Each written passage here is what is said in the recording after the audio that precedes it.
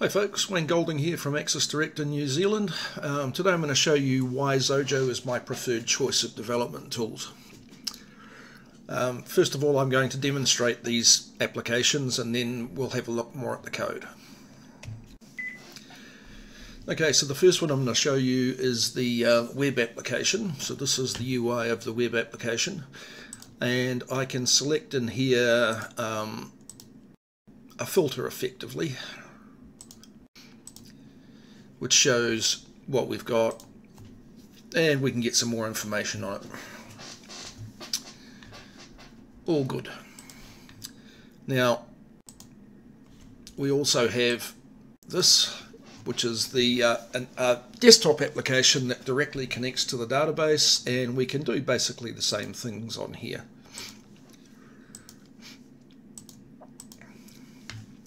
More information. The next one I'm going to show you is the consumer demo. So this is an API consumer, so it's actually getting its data from the web server via API calls. And we have all the same information. Another one we have here is an Android application, where we can do the same thing.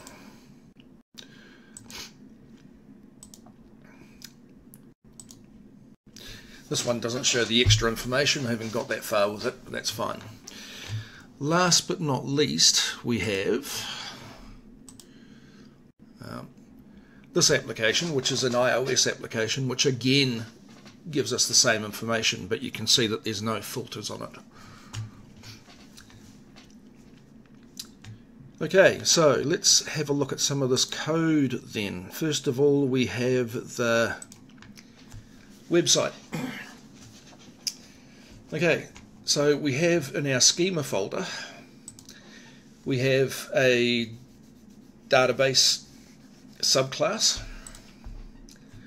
and our database subclass also manages the entire life cycle of the application. We can see here that for a brand new one, we create the tables that are involved.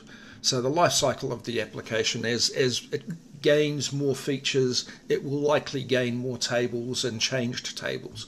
This is where we do that. If we look at the other ones we have here, we have pairs of classes.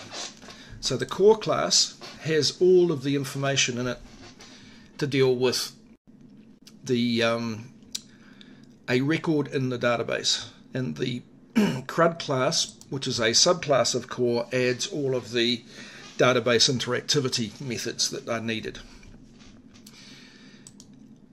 Down in here we can see this is how we build our list box, and we basically create a command string, an SQL command string. We come down here, this is the important one. We create an array of products that we create from the row set. Then we iterate through those products, writing the data to the list box. If we have a look at our desktop project,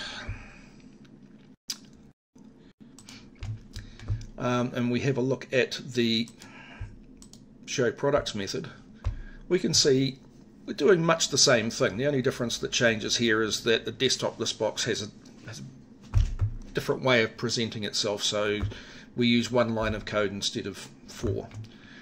If we have a look at our schema, we've got exactly the same classes that we're using for the desktop project as well. If we come to the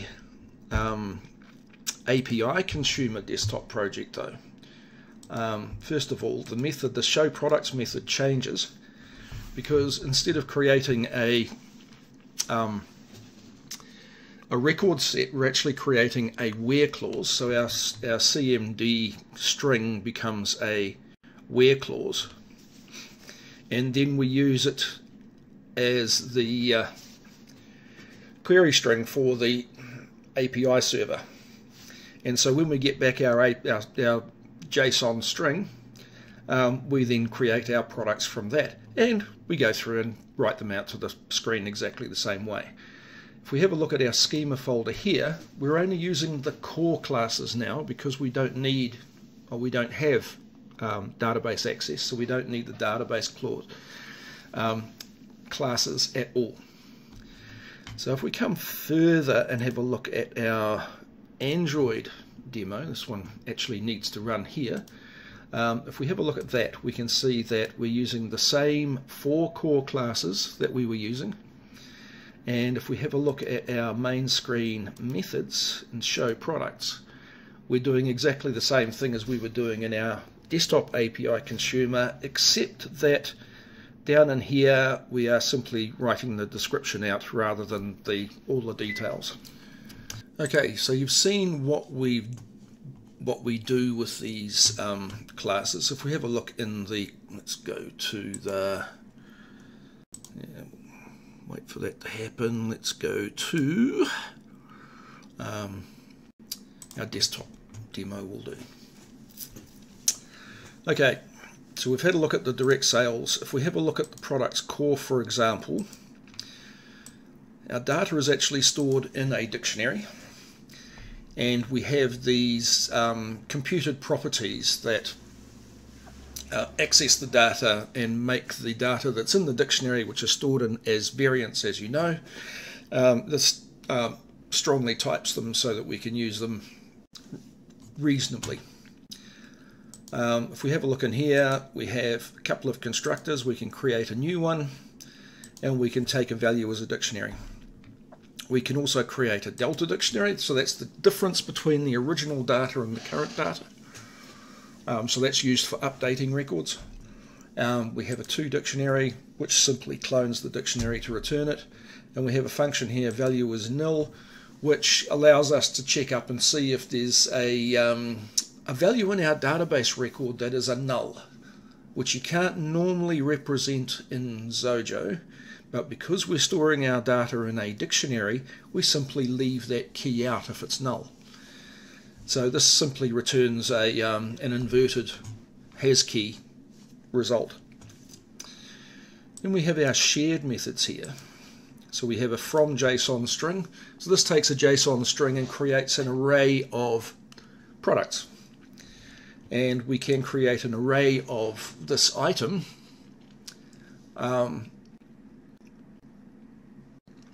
potentially a delta array or just a full array of this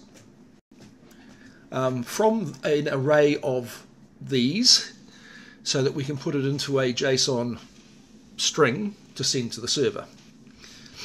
Now if we have a look at our products, so this is a subclass. It's a lot simpler. We've only got one constructor. It allows us to pass a record, a row in a row set, basically. And yeah, it's at the current cursor. We can also remove a record, and we can write a record. And if we had a look at our shared methods, we've got an API handler which is used in the web application. So that processes the post, put, get and delete methods for endpoint products. And we also have from a row set. So this takes a row set and creates a new record for each row in the table. Of course, this calls the constructor method here, so each row is processed as we go through. That's essentially the two classes. They all do the same thing, but they're all customized for their specific class, their specific table in the database. Now you might think that that's an awful lot of work to do that, but it's all the same thing. All the same thing. All those methods, even these shared methods, are effectively the same. The only thing that changes here is if I move this over, we're returning a products core. So aside from the fact that this is dealing with products, if I was to go into the categories core and have a look at exactly the same method. The only thing that changes is that we're now using categories instead of products. So how do I create that? Well, let's have a look at that. I'm going to close everything. I'll just close this as well.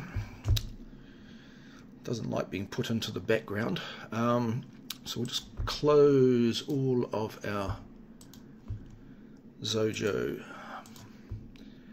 applications and a whole lot. Right, starting from scratch. So I'm going to create a new project. In this project I'm going to select template, and I'm going to select this template. Why that one? If we have a look at that one, we have a couple of modules. We have the ARO module, which deals with stuff to do with the database. We have the access methods, which have a whole lot of extension methods, basically.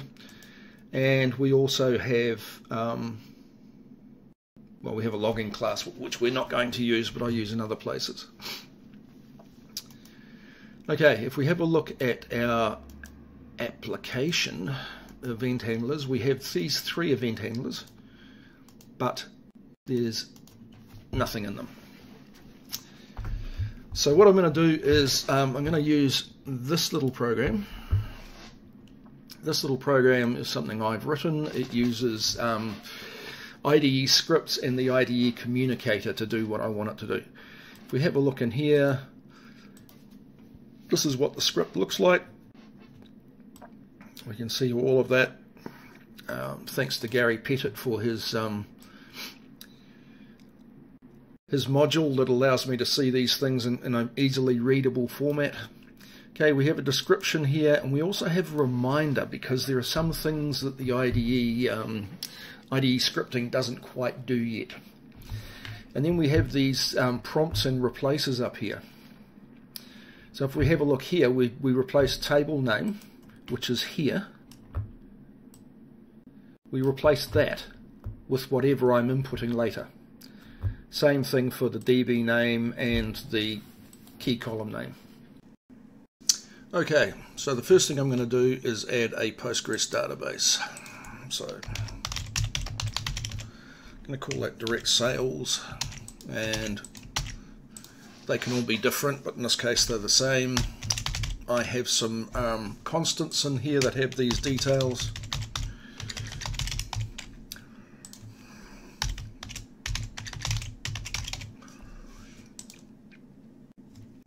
And what we can see now is that the IDE has created our direct sales database, and we're ready now so that we can create the tables that we need for this particular database. So to do that, I'm going to open my PG admin tool.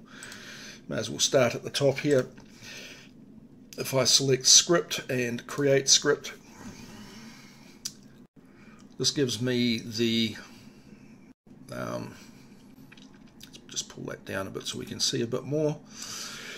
Okay, so this is the create table command that we use to create this table. So I'm going to copy that. If I come back over to my tool here, we've got a string to code option, and you can see in the top we have the string as I've copied it. In the bottom it's been wrapped in end of lines and so forth. And we do that for each of these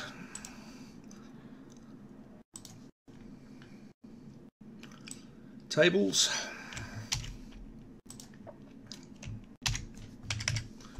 Press return a couple of times on each one. Same thing again, create table script. This one's a bit longer, so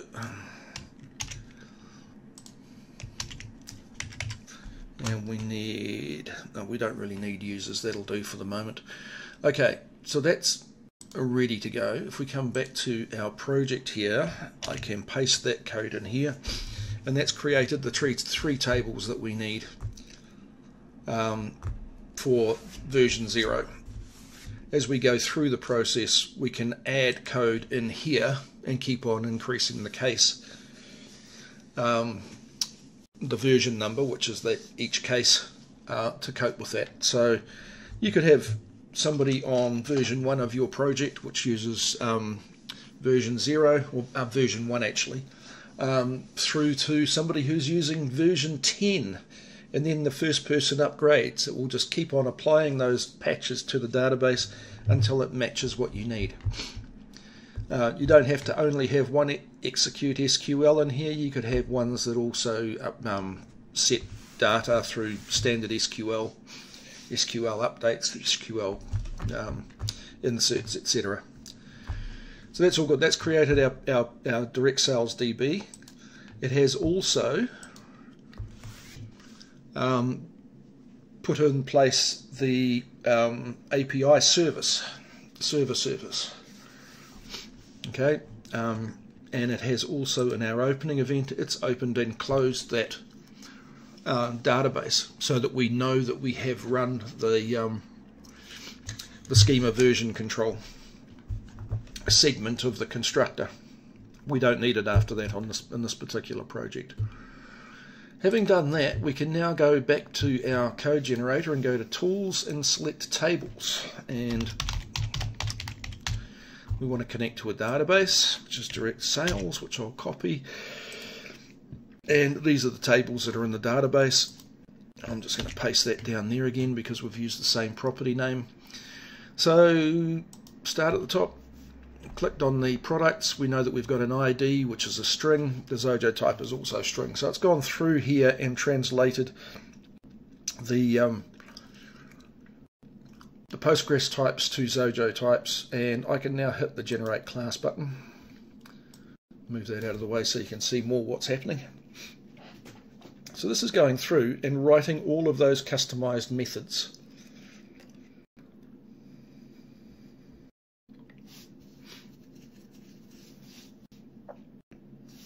Don't forget to set the compatibility flags on the API handler shared method. So that was my reminder, because we can't actually set these flags yet. So I need to go and just turn these off so it only works with web. This particular one, we can't pass a web request without that. That has created the first table. Do this for each of the tables.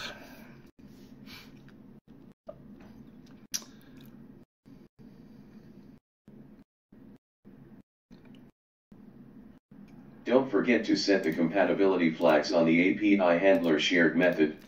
If Xojo gets around to allowing us to set these compatibility flags, I will probably make it so that you don't even have to do this. Interesting. Okay, so what happens is the tables, once they're done, disappear off this list. That's why it's getting shorter. You don't need to do them again. So we don't need version control, we don't need users, and we don't need system parameters for our demos. Don't forget to set the compatibility flags on the API handler shared method. So I have just created the tables that I need in this application that now can be copied across to all of the other applications. If I come up here and minimize these, we'll see that we have all of the products, all of the classes that we need, and I can simply drag those into the schema folder, and there they are. We're basically ready to go. Easy peasy. And that's why I use Xojo, because its cross-platform, cross-project type capabilities are awesome. The IDE, being able to script it to do the dog work is, or the donkey work, is excellent. And you can get into it really quickly. So that's it for me. Have a nice day, folks.